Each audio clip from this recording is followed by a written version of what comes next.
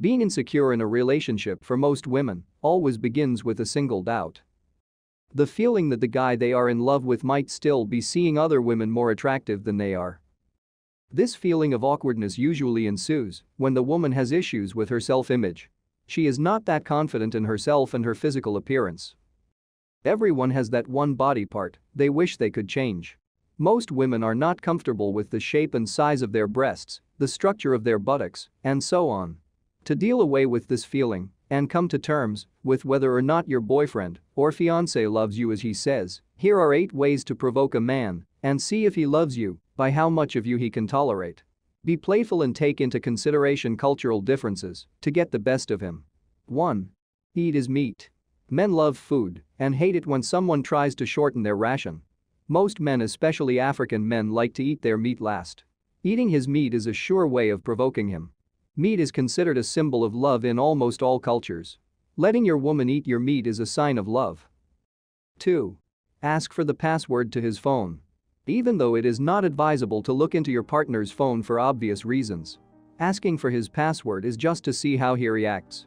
If he gives you his password without thinking about it, it shows that he has nothing to hide. You are his one and only. But don't go through his phone because you can't be hurt by what you don't know. 3. Touch his ass. As much as men like to touch women's buttocks, they hate it when their ass is spanked by a woman. Go for that ass and let's see how he reacts. The essence is to see how tolerating he can be with you, touching him in places he hates. The more tolerant he is, the more comfortable he is around you. 4. Sleep on his side of the bed. Men find it provocative when women sleep on their own side of the bed. Some men are intolerant to the extent that they will wake her up to sleep on their own side of the bed.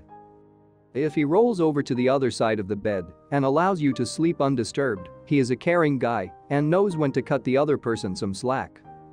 5. Touch his head and mess with his hair. Men, irrespective of culture, don't like to be touched on their heads. They don't like the idea of things hovering above their heads, talk less of turning their heads into a playground.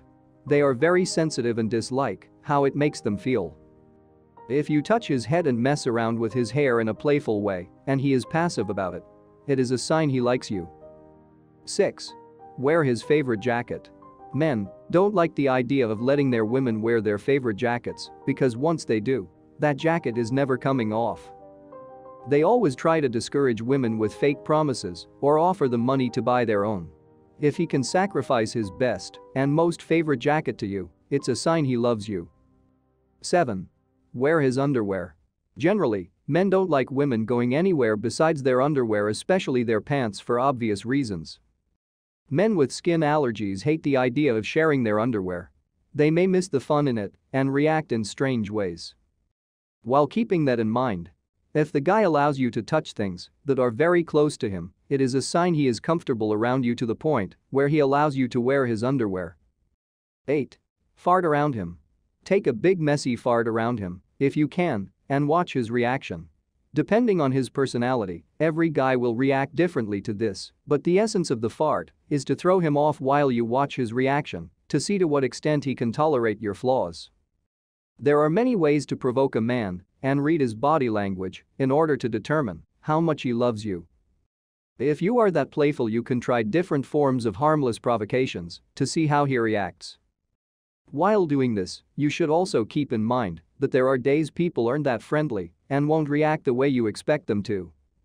If you want to watch more content on this topic, type more in the comment section.